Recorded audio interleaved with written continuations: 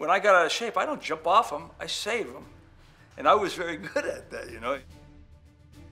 The bike was a pile of shit. We could have fixed it, but they didn't, and we lost because the bike was no good. I watched Roger, everything I could see about Roger. In '83, I was the fastest bastard on the track. Ain't no doubt, nobody's gonna argue that. I never won the race in '77 from the gate. And if we all had to be drunk on Saturday night, Weiner would have won every week. In his first video interview in over 20 years, Bob Hannah explains what it really took to become the champion. The endless days of testing, the travel, the crazy road stories, no friends, the broken bones, and his one true hero. Hear it all for the first time on Bob Hannah, The Big Interview, Part 2. You've got to have ego. Season. I would never get through a season on one of those 450s. I'd be broke in 3 weeks, you know. Grab a handful and outdoors, yeah, I'd love that. Outdoors, I'd try to get some tracks. They only run, like back in Europe, twice a year, or they change the track, or they lay it out 20 feet over here different, you know, and it's virgin for that race. I think it would be wonderful. You know, be wonderful. And the Supercross, I think that'll tame the bikes down. But you don't think the tracks are a real problem? I don't. No. I don't. Hell no. My point is, when they go jump everything on the first lap, you're telling me that it's that difficult? Well, no. They practice on these Supercross tracks all week long. They go out there, they look at, yeah, it's about the same as ours, and well, I'm meaning the opposite, in that the track has become so almost boring. It's just cool. In the air all the time, in the air all the time. It is that. I don't like that. Yeah. I'd make it more of a race, a motocross track indoors. Sure, you can have your triple over here. Yeah, I would make it more of a race, but they're not going to do that. Going back to the wrist, the leg, everything else, the hip, you've broken lots of Hell stuff. of a shoulder, yeah. A lot of that, most of that was practicing and not actually in the race, right? I mean, did you do a major injury in a race that you could think of? A few. I broke a couple ankles and a couple wrists in race, but most of them were practice. Maybe concentration is not quite up to par practicing as much as it would be in the race. I think it's probably more dangerous than the practice. For me, it was probably.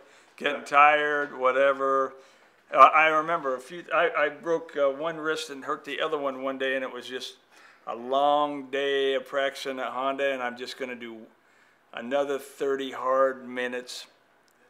And I must have got, you know, I just screwed up on a downhill.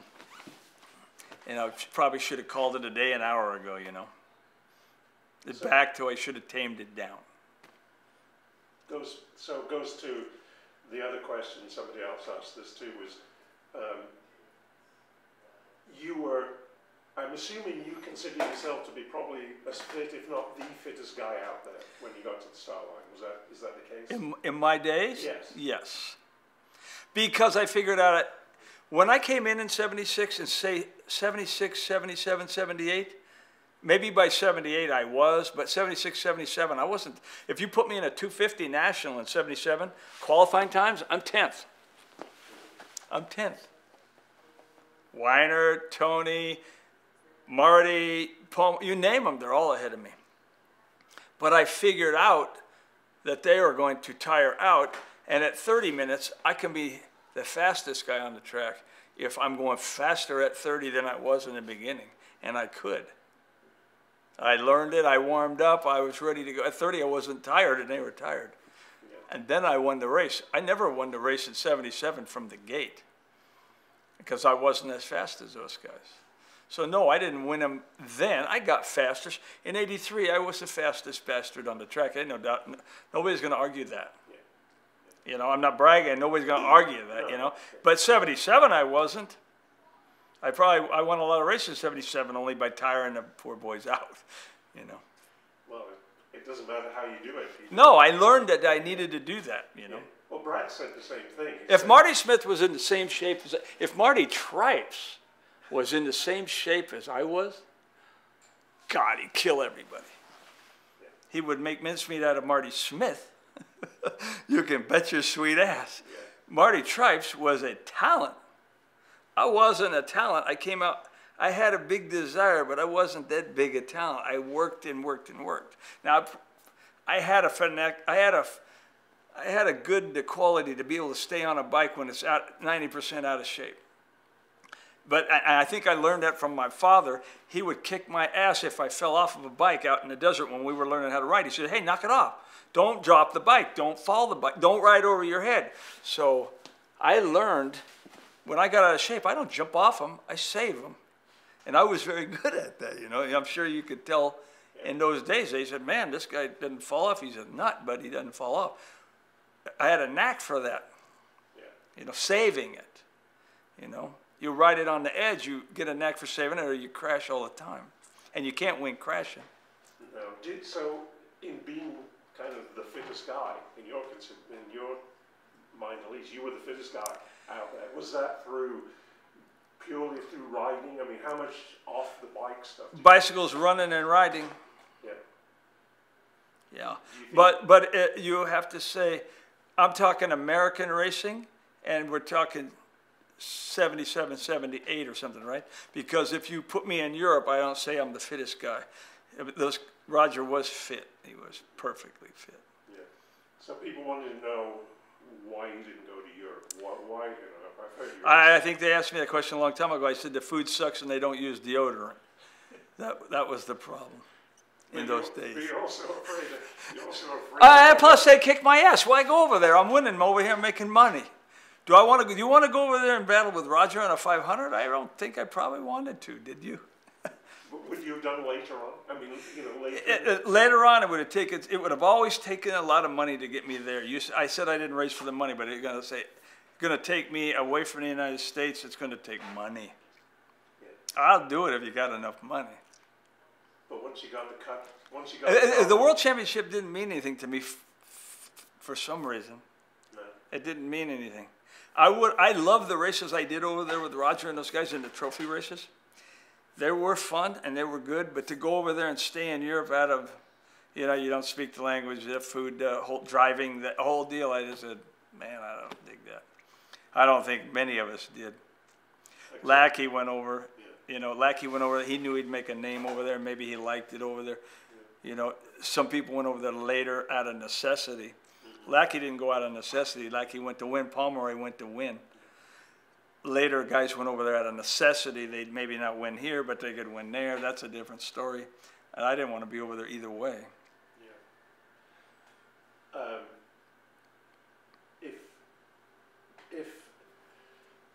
Let me go on to another kind of questions here. What kind of questions are going to piss me off? Well, no. Are we already through those? No. Actually, one guy said. He says he's got questions that are going to piss me off. No, yeah, one guy said. Piss me off. It can't happen. Can't happen, right? So somebody said, did you really cry in the woods for 30 minutes after you got to left? I went out in the woods. I might have shed a tear out there. I was pissed that day. I can't tell you. I don't remember, but I guess I was gone for a while. Yeah, I just rode out. I was furious. One of the worst days of your racing career? Certainly, one of them. Yeah, I didn't like those games. I'm loyal to the company I ride with to a fault,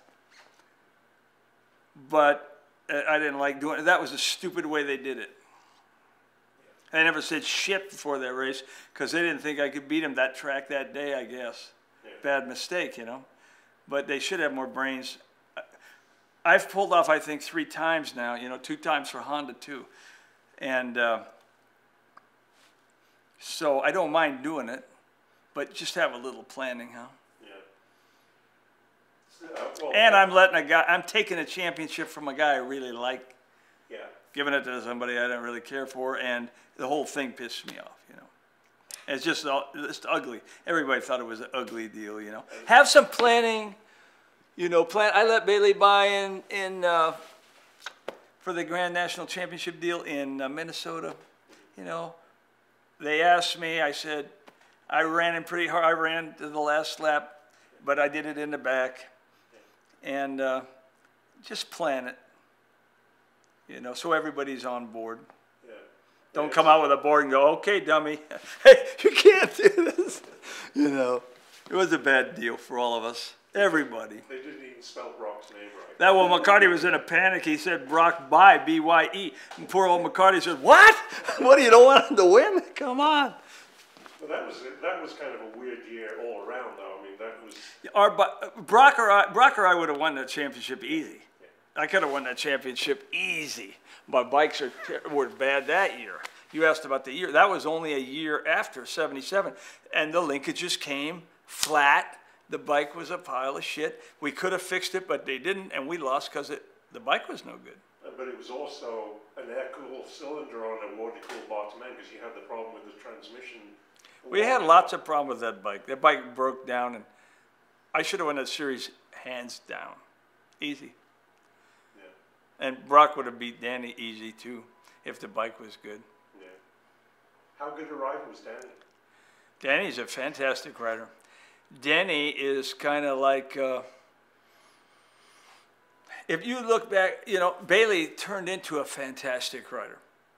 When Bailey got hurt, he was the best in the world. He would have been the best in the world that year, for sure. He would have kicked Johnson's ass because he finally got his head where it should be. Or I'm going to kick his ass. I know I can. I'm going to do it. Bailey learned everything from nothing. His dad, videos, stealing ideas, very smart. Danny came out of the desert like me. Danny was a natural, like, you would like to put him up with somebody like Tripes. If Danny would have had my motivation in those days, he would have lots of championships. Very good rider. Technically, like Roger. Yeah. And I'm sure he watched Roger and he's smart enough to learn from Roger too. But technically, like Roger, very good. But not as highly motivated as some would hope. He's a good guy, nice guy, but he didn't have the blinders on, that's for damn sure. Yeah, I asked Roger what's the difference between the guys that really made it and the guys that didn't quite make it, that you thought were going to make it but didn't make it. And he said all of them didn't listen. They wouldn't accept that they weren't perfect. And I see a lot of that. did you ever think did you always think you were imperfect, or did you ever go through a period of... Oh, no, I don't think I thought I was perfect. I always wanted to learn. I stole all my crap too. I came out of the desert. I had a lot of experience on a motorcycle, but I didn't know what a berm was the first day I went to a motocross race. They say, oh, they hit the berm. I go, what's a berm? They thought I'm joking. So I learned, but I stole shit from everybody.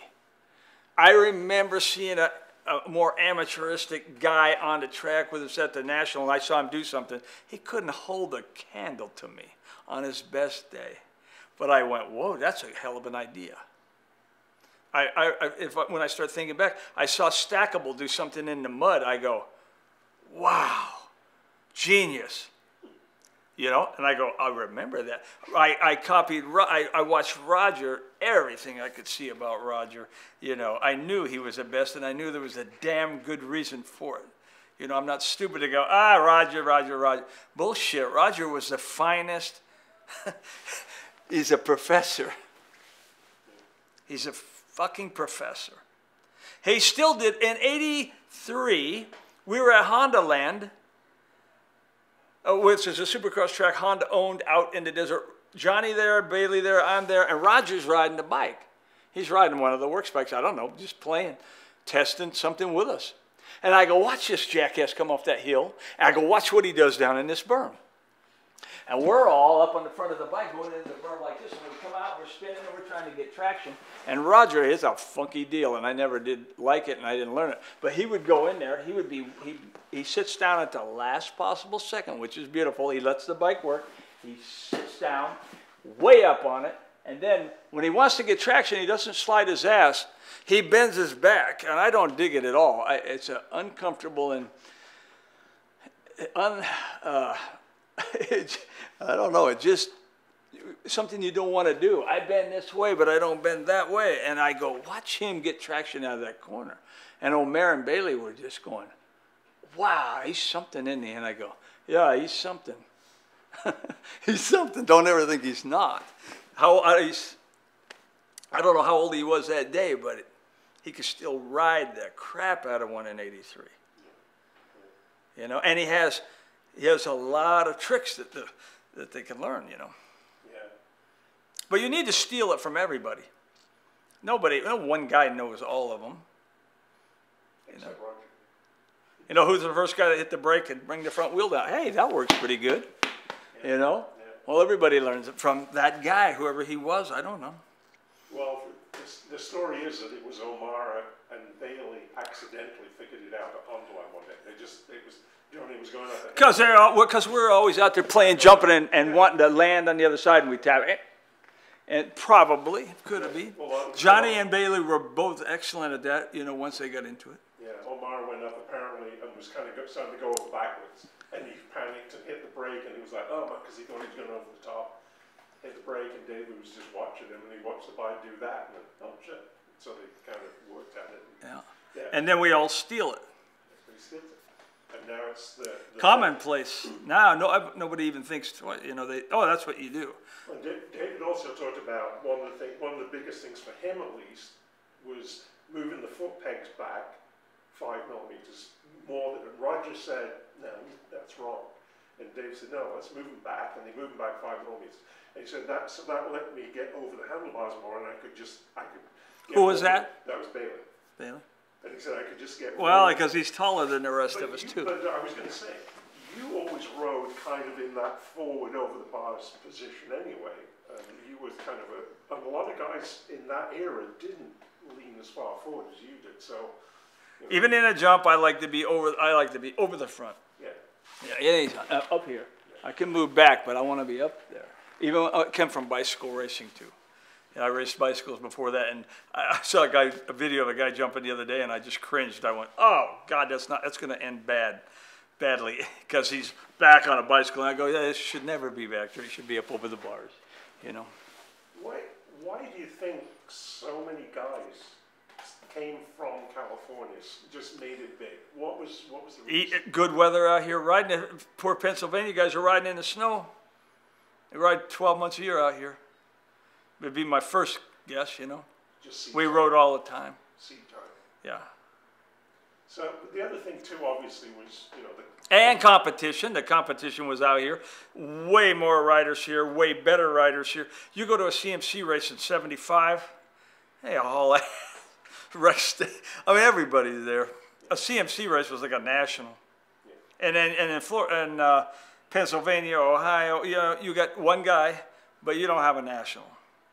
And CMC at Saddleback was a national on Sunday. So you get better. There are a lot of good guys here. The 125 class in 72, 3, 4, 5, they had fantastic riders down there. Yeah. That's one of the reasons Pomeroy kind of came down from the northwest. Exactly. And Marty Smith and Croft were just a notch better. There were a million good riders, really good riders in the 125 class, and then there's Croft, who's certainly second, and Marty. You know, Croft never beat Marty. Maybe, I don't know if he could or just didn't care or didn't think he should. I don't know, but he was a second place rider. But way better than third, you know, and Marty, the best. How old were you when you started? You know, when you got the factory ride with the Yamaha, how old were you then? In November '76, 20. Yeah. So Marty Smith and Tony D and I are all like a month apart. Yeah, but Marty had been riding. Marty had way more experience on track, way more. He'd been racing 3 years. Yeah. I never raced a bike until July of '74, and then I went to Indian Dunes and I raced the first time there. So you were kind of the overnight miracle boy. Yeah, I got on it. I was fairly fast to get a factory ride. When I first got that factory ride, I thought I'd be fired. You know, I said, I had no way I can ride with these guys. I knew I'd be fired in 1 year, you know. What was your scariest moment on a bike? The scariest? Scariest. Can you remember it? Kind of like, holy shit. No, because it all happens so fast. Even when you get hurt, it's not scary. It just... I don't think, Scariest time I had on a motorcycle was running from the police on a road bike.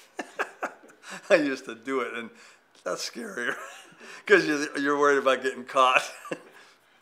But not on a motocross bike. It's really not scary. There must have been a few moments like that when you were in rental cars. Yes. Well, we ran from the cops in the rental cars too. And one time in Texas, I ran, the car didn't have enough horsepower, and we were pissed off, and the cop just ran us down because I didn't have any horsepower, and it took me to jail in Dallas. I gave up. I finally gave up. I said, I go to the guy in the race, I go, we don't have a horsepower, man. We can't outrun this guy. We tried like hell. What were you doing before the cop stopped you? We were just hauling ass. We were doing 85 and a 35 going to breakfast, and I see the cop. I go, we can outrun him. And so we tried to outrun him, and I said, this car's a pile, you know. I don't have any power. Everybody has a rental car story, right? Oh, we had a lot of them then, and yeah, it was terrifying every day in the cars there. It was bad in those days. In the end of the 70s, everybody was bad. Yeah. Really bad. Nobody got worse than you can imagine. Yeah. Nobody got hurt, but it was close sometimes, right? Oh, we had races at night in Florida, in the Florida Series down there. Danny Laporte was out there, Burgett out there. I remember 5 cars came out there, and 4 of them didn't even go home. We're racing, seeing who could go across the lake, get back 80 mile an hour, and see who had the gall to get out further and hydroplane, you know? And each guy would go, go a little further. You know, it was bad. Do you think that's a lot different now? Oh, yes. It got better when during your period, though, right? I guess, too. Yeah, I've always, I don't know, every time I ever buckled into a rental car through my career, when I get into it, it's like, you know, I didn't drive my own like that, but I got in it, and I drove them fast always, and we flogged them pretty good in the 70s. I don't know how, I don't remember. It mellowed out, but slowly. 70s was bad, though. Yeah. All the guys. Do you consider your racing career a success? Was the whole thing? Was it? Yeah, because hindsight's everything, like I said. So what I did, I'm not going to bitch. What made me was a nasty attitude to want it bad and keep me driven. And that's the same thing that actually hurt me in some senses, you know, like I said in the 80s. You know, I should have known to bag it. I wish I'd have had some outside people saying, even Roger, I don't even remember Roger saying, you know, give it a break, man. I wish somebody would have set me down and said, man, when you get too tired, let's call it a day. Let's train so much. Let's don't get too good. I just had binders on. I just wanted to beat them by a minute. I wanted to lap them. In 83, I just wanted to. It's a bad deal. Other than that, I don't have a gripe. But that's like David. I say anybody that walks out of this sport on 2 legs is a lucky bastard. That's what I say. If you break your leg, shut the hell up. I broke wrists, multiple pelvis, legs, shoulder, everything. Shut the hell up. Because David has one little bitty shit-ass crash. A little bitty. Not even going. A local race. In practice. Just a little click. It's like falling in the bathtub. So I say, I've crashed my brains out so many times, and I'm still walking. So anybody that walks out, don't feel sorry for yourself. You made $1 million, you made 100,000, you made 10 million, shut the hell up, is my opinion. Yeah. You're walking. Because you shouldn't be, because all this Supercross and shit, you're taking a big risk. And I don't think anybody thinks about it enough. They're taking a big risk. You have to understand that. It's there every day you ride. And so if you do get through, you're lucky. Yeah. And consider yourself lucky. Don't go, oh man, I could have won 10 championships. I could have won 80 races. Who gives a shit, really? In the end, it's whatever you did to satisfy yourself and the money you put in the bank. It really is only in the end. You know, it was good money, and you wanted to be good, and if you got to be good, hey, it worked out good. But if you got 6 championships or 5 or 8, does it really matter? Daytona, I was leading. I should have won that thing three more times than I did. Super easy. Stupid little things happen. Does it really matter now? I used to think it was God wanting to kill me. What was he torturing me? But I thought God was torturing me in some points. I go, what the hell did I do? You know, I think back, I go, I really thought it. I go, what the hell have I done to deserve this shit? I train harder than anybody of these bastards, and I'm here with a cast on. You know, I wondered, what in the hell? When you broke your leg, did you ever doubt that you would come back? And No. There was never a moment. No. Yeah, I was young, really.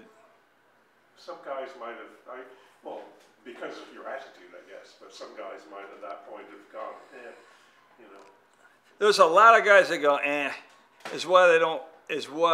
there's a lot of talented guys out there that never made it. Like, I think you asked Roger, and he said some of them don't listen. They might not listen, you're right. I know a lot, I can picture that in a guy, but I don't know if that's the biggest reason other than lazy, worthless people. In general, I don't care if you're selling airplanes for me or working on a land deal or whatever. I like motivated people, and I just can't stand the lazy shit. And a lazy motorcycle rider, or that doesn't work. Yeah. You know, they give all these kids, they bring these kids up. A lot of kids get stuff too early, and they shouldn't. Yeah, because it ruins you. Yeah, I mean, it's a lot different today than it was in your day. Guys who got factory rights when they're 14 and they're, you know, all this kind of stuff. You think that's counterproductive in the long run? Yeah. Yep. They get spoiled. It comes too easy in the beginning. This is not the greatest example, but I think Lachine would tell you. Lachine was a fantastic rider. Fantastic. But it had too many things pulling at him. He wants to be surfing, or he wants to be doing something else. And if he would have had blinders on, my God, he knows it now. But shit, how do you explain a guy like that when he's 18 or 20? You can't. If he can't see it, I can't tell you. I can't make you a good rider, or I can't make you successful. You either have it or you don't. You can't make somebody else successful. Are you actively helping any riders to become successful these days? I haven't talked motocross like this in I don't know how many years. But you did at some point after the end of your career, you must have. Yeah.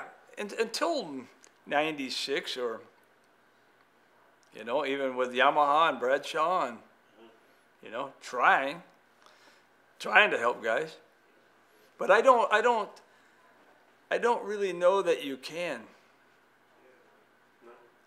No, if a guy doesn't, it takes a certain guy to have somebody hang around with him and coach him and really take stuff from him. Maybe they're around, but if you don't have it, you don't have heart, you don't have shit. You got to have ego, you got to have a want, and you got to have a big fucking heart. What wins the race in the end, not the money. You want to win. I've seen these guys, they thought about the money more than me. But you have to have some desire to be, I want to be rich. I told you I looked at Roger and I wanted to be Roger. But in the middle of the race at 35 minutes and you're tired, the money thing goes out the wall. It goes out the trash. You go, okay, I got enough money. I'm tired. I don't want to win. The ego, I've won enough races. I don't want to be the hero today. It's heart, and you go, I am sick and tired. I've been in a race where I've got passed, I'm out front, and I'm in second, and I go, what the F? I train all week long, all month long. I race motorcycles for a living. I'm going to let this son of a bitch beat me? I go, no, and go back. That's heart. That's not anything but that. Nothing. If you don't have that, you're worthless. You really are. So Money won't drive you. I'll give you $100 million to race this motorcycle. Not gonna, he has no heart. He won't ever win. He has to have talent. We all have to have some sort of talent to get out there. But then you have to work with it. What time are you good? We're good? You got to have the talent. You got to have some sort of base talent, right? Yeah. Then you got to have, we all have ego. Every rider ever rode one has ego. He wants to win. Everybody, I used to say, everybody on the starting line on Sunday morning wants to win.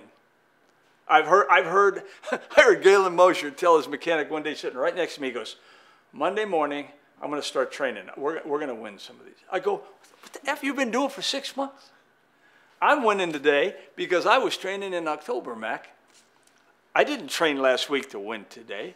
I trained 3 months to win today. I trained 3 months ago to win today. This dumbass is thinking on the starting line, he realizes we all want to win. And he's thinking, I'm going to start training. No shit. Now? I looked at him and I'm talking to McCarty. I'm going, what? This guy's out of his flipping mind. He's going to start training Monday, he says. What the fuck for next year? You know, I just cracked up. McCarty and I were going, oh my God. I just cracked up when I heard that. I go, that tells me something about these jackasses. That's why I can beat them. I'm going to start training Monday. I really want to win one of these. No shit. Is it possible to overtrain? I mean, can you be yes. too crazy? I don't think a lot of guys do, but I think, yes, if you get too crazy, you know, if I had to look back, I'd say, if I was giving a guy advice, a supercross rider right now, I'd say, never jump a jump you don't have to jump to win. Never win more than 3 seconds. Why? Why take the chance? I jumped a jump I didn't have to jump to win. I had no business jumping it. Nobody ever jumped it in the race, broken wrist. I go, why did I do that? Because I was getting pushed from the mechanic to, okay, we can do this. We'll win. It'll be better. We'll win. You do that, nobody can catch you, you know. And I go, okay. Yeah, you can be stupid.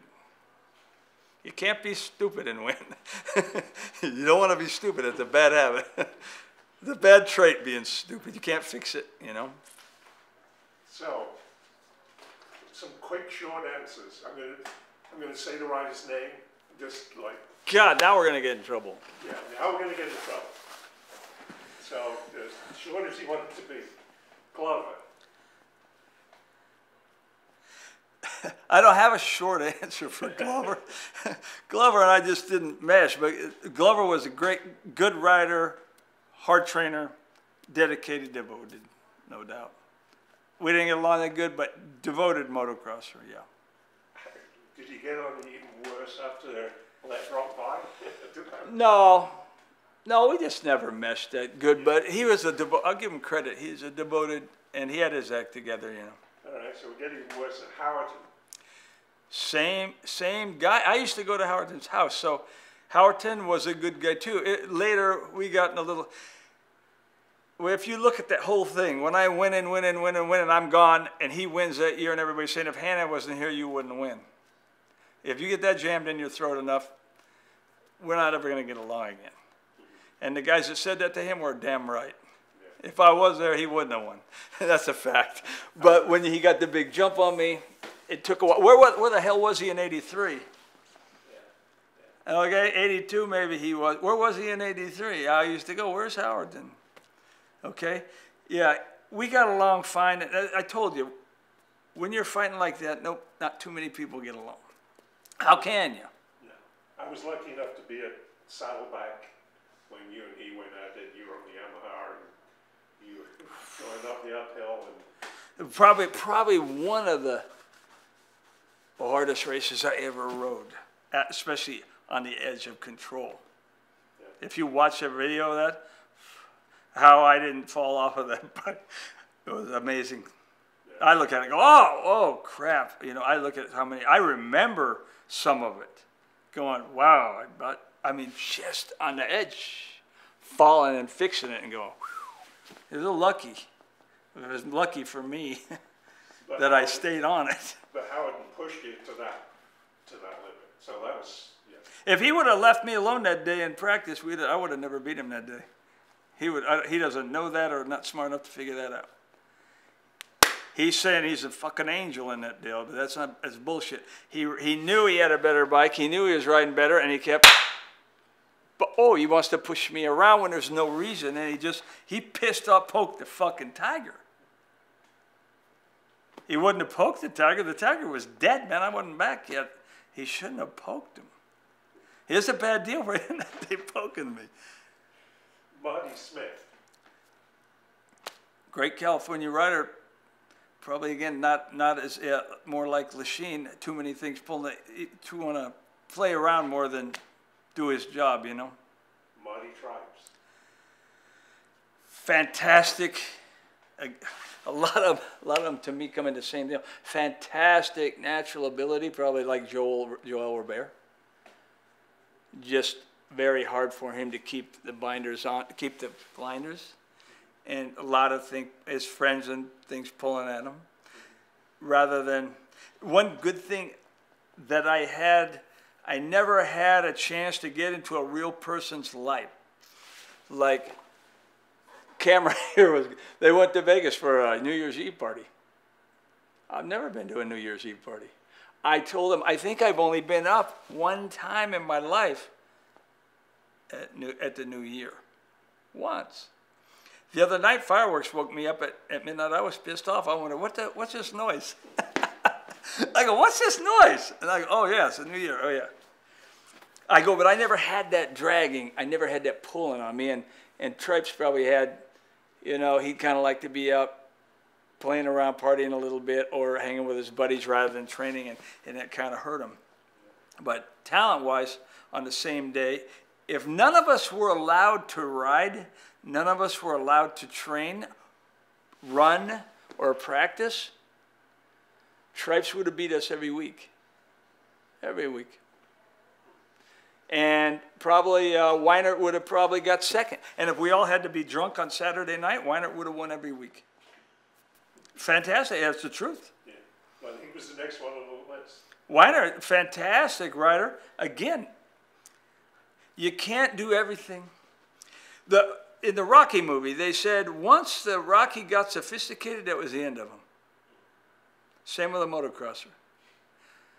Motocrosser's good when he first comes up. He comes out from under a rock. He likes winning races. He wins races. It's simple. I just want to win the race. It's really not, I'm not going to get rich. I want to win the race. He gets sophisticated. He wants to fly his plane to the race, drive his Porsche during the week rather than train. It hurts you. You're better off like Mark Barnett. Fantastic rider, had nothing pulling at him. He goes to grandma. I wanted to strangle his grandma because he'd go to grandma's house. She'd cook for him. He'd train all day long, sleep all night. His grandma'd take care of him. I said, we had to put a hit on his grandmother because he's killing us. Because he had nothing tugging him. He'd go hide in Alabama and just burn gas. Fantastic. You know? And he had no party and pulling at him. Nobody wanted to drive a Porsche. He drove a truck. No outside pulling, you know? That's really if you want to be good. No outside life. It's not fun. The only fun it is whipping their ass on the weekend. That's the only fun you're going to get out of it. It's work. You really? I hadn't had weekends for 20 years of my life. People go, what'd you do? I never had a life. They don't pull at me. I have a way better life now. I fly my own friggin' plane down here. I go where I want. I do what I want to do. I love it. I don't have to run. I ride a trainer or a bicycle 4 days a week because I like it. I lift my weights 3 days a week, but I do what the F I want. In the old days, I went to training because I had to, you know? So when you finally quit racing, did P51s fill a hole? I mean, was that? Oh yeah, I loved that. Was it different, or was it the same? No. It's not the same as riding a motorcycle. It's a challenge. It's a different challenge. Yeah. You know, that'll wake your ass up. That'll kind of scare you. Those can scare you, you know. Yeah. But yeah, that's a different deal. But it's still racing. But it's not the same. I just like flying the plane. I didn't give a shit about winning the race, really. I liked flying it. I don't like any of the bullshit politics around the racing, but the flying of the airplane fast, I liked. And to master the plane, kind of, Do you do that still? Yeah, we fly all sorts of crap. I don't race planes anymore, but we fly everything because we buy and sell them. I fly a lot now, you know. I fly, well, I should say a lot, you know, probably 300 hours a year or something, you know, 250 hours a year. So I fly a lot. I fly quite a few days a week, you know. How fast was the fastest P-51 you flew? What kind of fast speed? Right at 500. Yeah. Yeah. Those Merlin engines pull you along. Well, the racer, when it was a full race plane, the way different airplane is very fast. What was your favorite racetrack? Over here for sure. In its day, it was fantastic, right? What was, but over there? In Europe? Oh, every track I ever rode over there was good. Yeah, in the late 70s over there, every tracks are fantastic. It don't matter in Holland or Germany or Belgium or Switzerland, they're totally different. Fantastic natural stuff, just crazy, way better than here. Which was the worst track you ever rode? What's the thing you always got? Oh, LA Coliseum, something like that, you know, just hard packed crap. But like Saddleback and places like that, you always... No, I don't mind Saddleback. You know, I didn't like Carlsbad at first.